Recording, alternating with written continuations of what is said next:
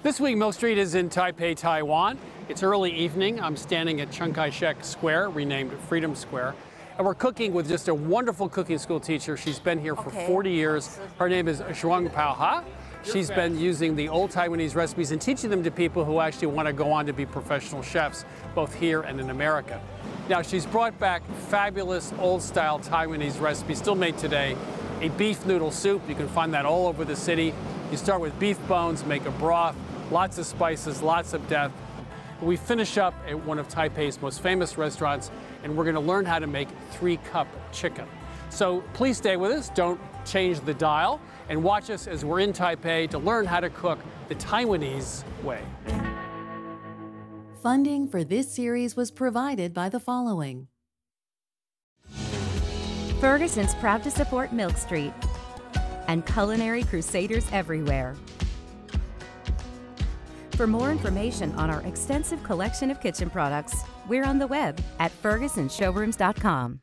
For 25 years, Consumer Cellular's goal has been to provide wireless service that helps people communicate and connect. We offer a variety of no-contract plans, and our U.S.-based customer service team can help find one that fits you. To learn more, visit consumercellular.tv. Cooking happens in the kitchen, but life happens around the kitchen table. The 1919 collection, celebrating yesterday, today, and tomorrow. Visit us at www.1919cookware.com.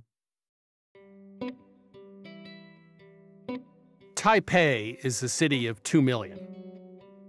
It's a town of crowded sidewalks, vibrant nightlife, and by the way, the best street food in the world. Our first stop was the Raohe Night Market. Now that's an open street with hundreds of food stalls, including 2 of my favorite foods, pork pepper buns, the way they're cooked in a tandoor-style oven, and a sweetened shaved ice topped with hot mochi balls.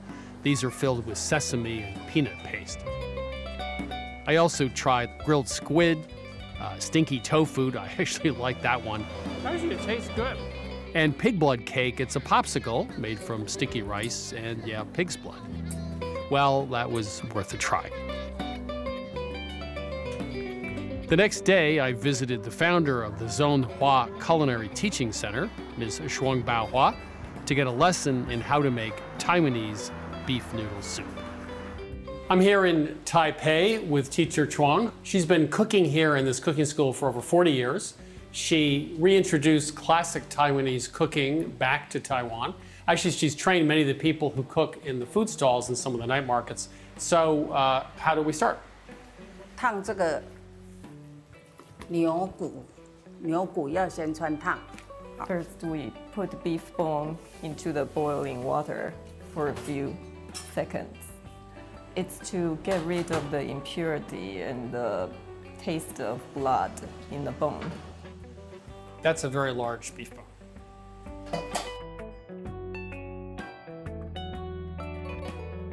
国外没有牛油，可以用这个奶油代替。 So beef fat and pork and butter? Yes, beef fat. 要炸这个油出来哈。 The beef fat comes from what part of the animal? Here? Beef belly. Makes me very uncomfortable. I get rid of this. Good. Let's get rid of that. Yeah. Put that in there. So where is it from? No. It's from the beef belly.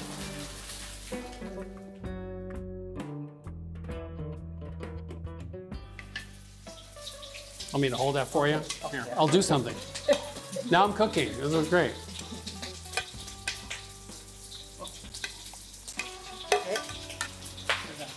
So do I get the T-shirt now saying I went to Taipei and I helped? Is that what I finally did something? A little bit. 等一下，请你吃牛肉面。she'll treat you the beef soup noodle. Okay, instead of a T-shirt. That's good. Okay, that's the deal. 牛肉都是美国的才会好吃， Oh. 澳洲的比较没有那么好吃的。 We like to use America import beef. What? Beef So, import really? from So. America. Oh, oh good. There you go. 因为它的肉比较嫩。 It's American beef. It's more tender.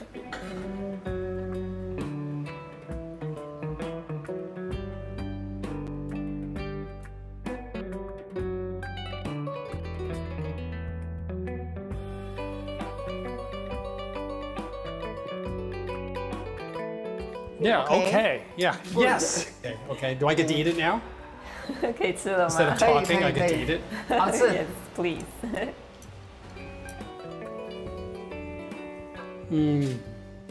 Oh, man.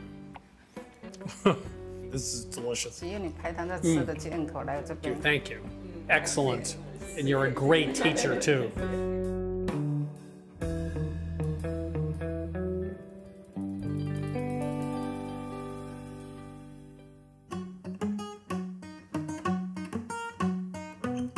Yeah, we went to Taipei without you. Again. And the first night we went to the Raohe Street Market, which is this 3 football field long corridor of food stalls in the center and the sides. Real 100, 150 food stalls. Ice cream burritos, anybody? Yes, please. Rotisserie corn with this great chili paste on top. Well, then we went, of course, to the Chung-hua Culinary Academy and learned to make beef noodle soup. Now, it was done a little bit differently than we'll do it here, but I think we've come up with really the same taste profile. So how do we do it? First of all, we start with our aromatics, ginger, scallions, and garlic. You could actually prep this dish with a hammer, because what we're really going to do is just smash these coins of ginger, add them to our pot, and just use the flat side of a knife. And you know, if you don't want to use a knife, you could always use a small skillet or frying pan and just give it a whack. Now we're going to smash the garlic. And this means it's going to release more flavor into the soup, right? It is, absolutely. We have 6 garlic cloves, and that was about a 4-inch length of ginger cut into 6 to 8 coins. A little grapeseed oil, it's about a tablespoon. And we're gonna cook that over medium just until it's sizzling. It's about 3 minutes. And we're gonna add 6 scallions. We're gonna take the bottoms off, cut the greens off. We're gonna save those for later.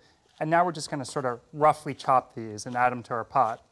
We're going to cook these aromatics over medium heat just until they really begin to start sizzling. You can smell it. It's smelling great. So it's been about 3 minutes. So let's start actually building the extra flavor to this broth. And we're going to start with star anise. Really great. They use that in Taipei, too. They do. Yeah. Absolutely one of my favorite ingredients, Szechuan peppercorns. And you know, Chris, these aren't actually peppercorns, right? Yes, they're berries. I knew that. They're the husk of a berry, prickly ash. So we're only going to cook those for about 30 seconds. And this is Szechuan chili bean paste. 3 tablespoons. 3 tablespoons of brown sugar. Stir that in.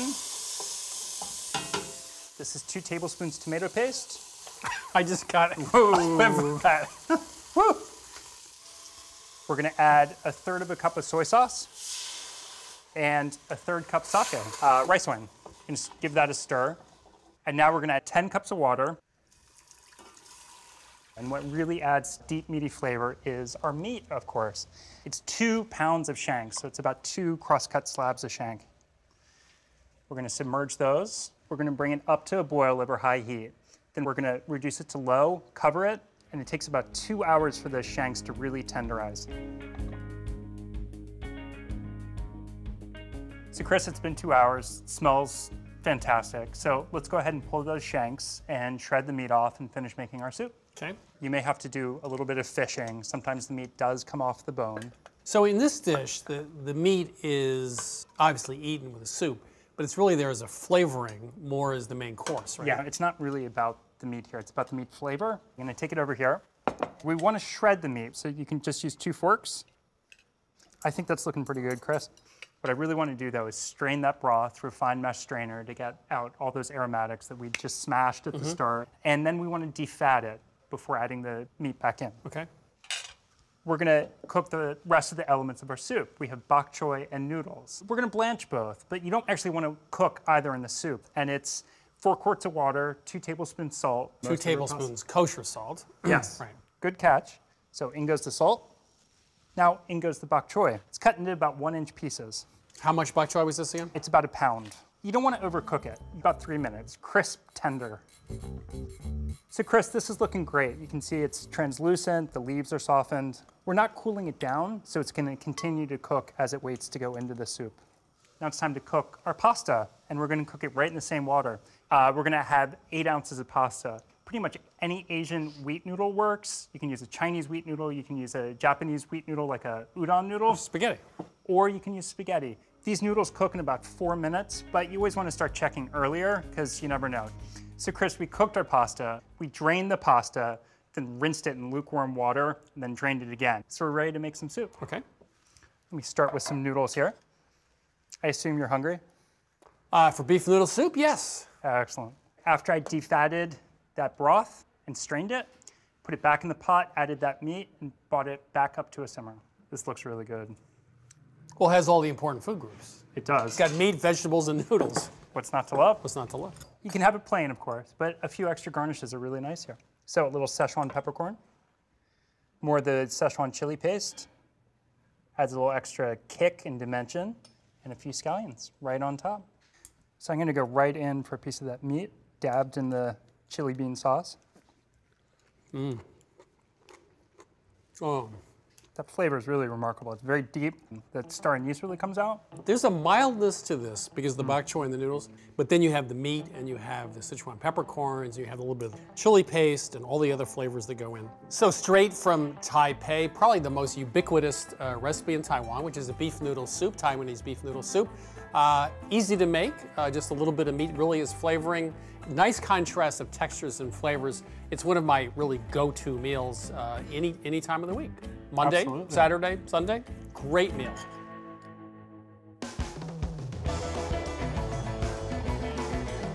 Here at Mill Street, some of our favorite recipes are called Tuesday night recipes because they can be made well under an hour.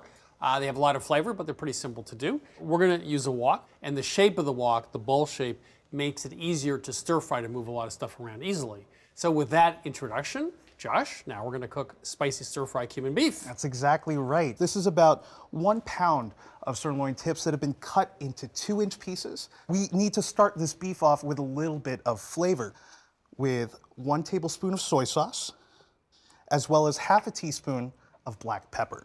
Give that a little bit of a toss just to make sure that each and every piece of beef does have a little bit of that seasoning. We'll go ahead and mix our sauce. The sauce that we have here is 2.5 tablespoons of soy sauce, 4 teaspoons of unseasoned rice wine vinegar, as well as 1 teaspoon of white sugar. And we'll give this a little stir, but we're going to set that aside for now. We won't see that sauce until later. The next step of this recipe is toasting our chilies. We want an assertive heat, so we're working with chili japonese. They're about 3 times hotter than a jalapeno. So we're going to toast it in a wok set over medium heat. It's going to bring out their bright flavor. So now that these have fully toasted, we're gonna pull them off the heat and transfer them over to a large bowl. I'm going to add in 1.5 tablespoons of toasted cumin seeds. We want to bring this up to medium-high, so that way we could go ahead. Sure? I'm dead sure. It's gonna get really hot. It's going to get really hot, Okay. but we want that. So next we're going to cook our onion in 2 teaspoons of grapeseed oil. Now this is 1 onion that we've sliced very thinly, and we only want to get a little bit of color on these. We don't want to break down the texture. We want a little bit of their crunch left. So we have a little bit of color, throw it right in with the chilies and the cumin. So we do want this to be fairly hot. We'll go ahead and prep the wok with 1 teaspoon of grapeseed oil, and then we'll go ahead and transfer in half of our marinated beef and kind of encourage it up the sides of the wok, so that way we could maximize surface area and really get a beautiful caramel color on all of these thin slices. So it's been about a minute, and I'm starting to see some caramelized bits, so I'm gonna go ahead and scrape it off the bottom of the pan and stir fry it all together until all of that pink turns golden brown. Now that that's fully cooked, we'll transfer that over to the large bowl. We'll go ahead and get started on the second batch. Now that we've cooked through all of the beef, let's go ahead and tie this dish together, shall we? So we'll take our 5 minced garlic cloves that have been mixed in with 2 teaspoons of grapeseed oil, and we'll add that to the pan.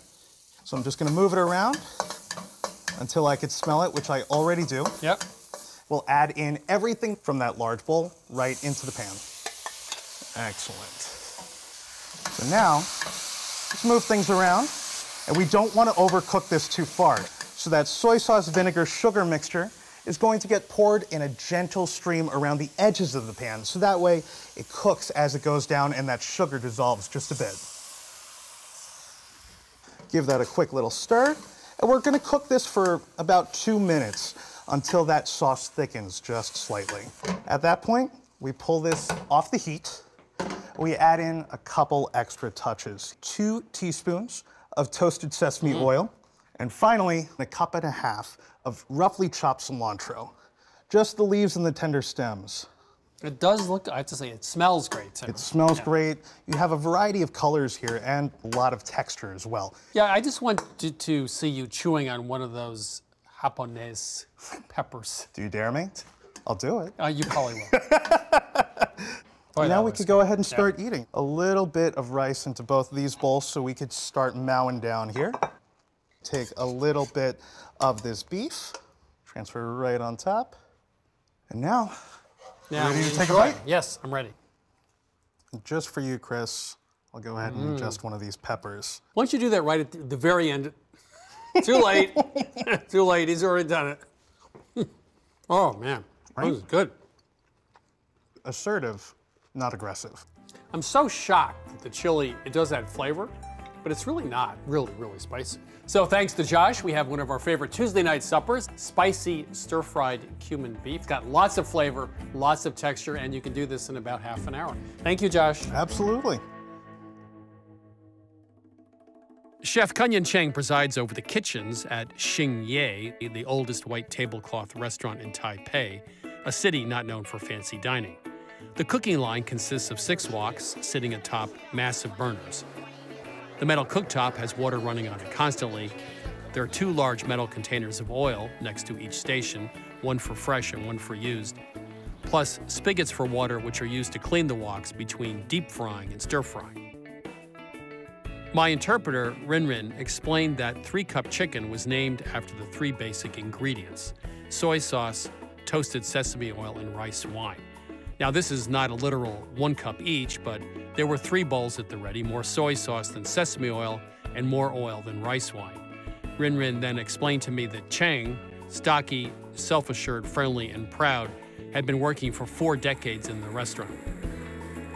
He began by ladling a few cups of cooking oil into the massive wok, heated it for just a minute, added a plate of cut-up skin-on bone-in chicken, and fried it for a few minutes to crisp the skin. He then scooped out the chicken, poured off the oil, added water to the wok, used a giant bamboo brush to clean it, and then added the aromatics: ginger, scallions, whole garlic cloves, chilies, etc., and stir-fried them. Then the chicken was added back, a liberal splash of rice wine with the soy sauce, the sesame oil, and sugar. The mixture then comes to a simmer while the sauce reduced and turned into a rich dark brown coating. Excellent. Simple enough and a wok tour de force. Steep frying, stir frying, and braising all in minutes.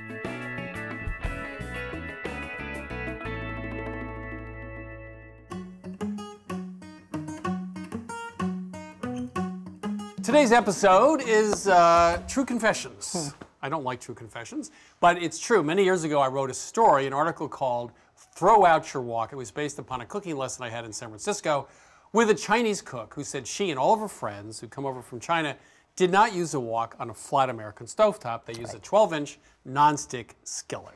And that's because the stovetop is flat, the skillet is flat, and they didn't have a lot of power in the stovetop. Well, a lot of things have changed since then, besides me. One of them is that woks, of course, have flatter bottoms now, and there's more power in many stovetops at home. So I'm now a convert. I feel good now. I feel much Absolutely better. Right. So the recipe we're making today is the Taiwanese 3-cup chicken. Now that name came from the original formula used to make the chicken, which included a cup of soy sauce, a cup of rice wine, and a cup of sesame oil. So not surprisingly, that recipe has been adapted and changed over the years, but you know, the name stuck. This is a stir-fry style dish, and the ingredients are added in rapid succession, so it's crucial to have everything prepped in advance. And if you would be so kind as to get the wok started, we are going to make the sauce for the dish. We're starting with 2 teaspoons of cornstarch to give the sauce a little body. So to the 2 teaspoons cornstarch, we'll add a 1/4 cup of soy sauce, and then to that, 3/4 cup of sake, which is the rice wine, and a little bit of brown sugar, 2 tablespoons worth. It just gives that sweet and salty balance, and it helps round out the flavors of the sauce. And we're going to set this aside. This is 1 tablespoon grapeseed oil, or any other refined neutral oil. And we're just going to swirl this around a little bit to get all the surfaces coated. The chicken is going to be the first thing that we add, and we are using boneless, skinless chicken thighs cut into 1-inch strips. The thing is, we want to get the chicken in a single layer. So quickly spread it out, up the side, and then don't touch it for like 5 minutes, because we want to give it a chance to get brown and develop some flavor. So while our chicken browns, this is going to be the longest period of time we're not adding anything to the wok. This needs about 5 minutes. We have 12 cloves of garlic, sliced in half only. That gives a really beautiful visual appearance. 1 bunch of scallions cut in 1-inch lengths. 1 serrano chili sliced into thin rings. A 1/4 cup of minced fresh ginger. And then we're going to add 2 tablespoons of toasted sesame oil. Okay.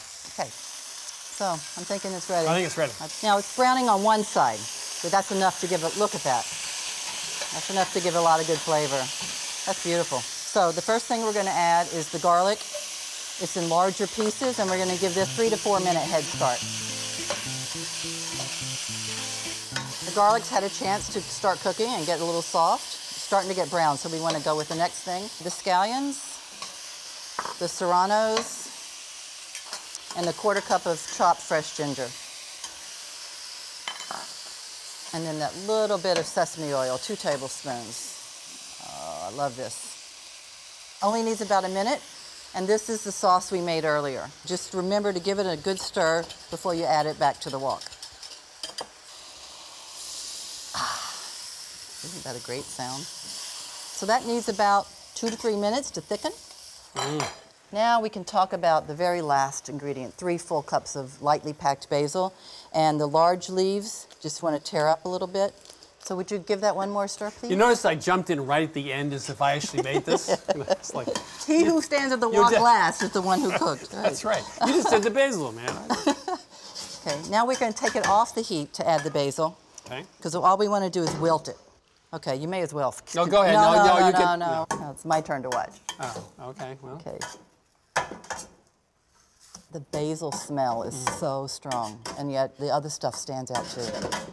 Okay. Pretty good. Better than pretty good. All right, so now we get to serve it.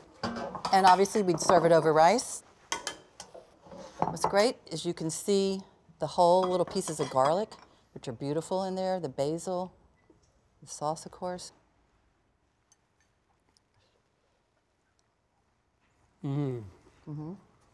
Given all those ingredients, it's still very light and it's very aromatic. It's very clean. It's not heavy at all. And the basil, oh man, the basil makes the whole thing so fresh tasting with the ginger. It's 3-cup chicken and I helped.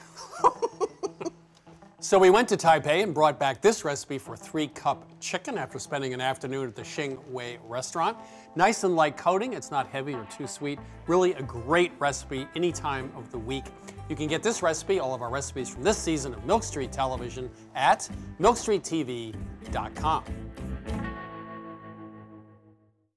Funding for this series was provided by the following. Ferguson's proud to support Milk Street and culinary crusaders everywhere. For more information on our extensive collection of kitchen products, we're on the web at fergusonshowrooms.com. For 25 years, Consumer Cellular has been offering no-contract wireless plans designed to help people do more of what they like. Our U.S.-based customer service team can help find a plan that fits you. To learn more, visit consumercellular.tv. Cooking happens in the kitchen, but life happens around the kitchen table. The 1919 collection, celebrating yesterday, today, and tomorrow. Visit us at www.1919cookware.com.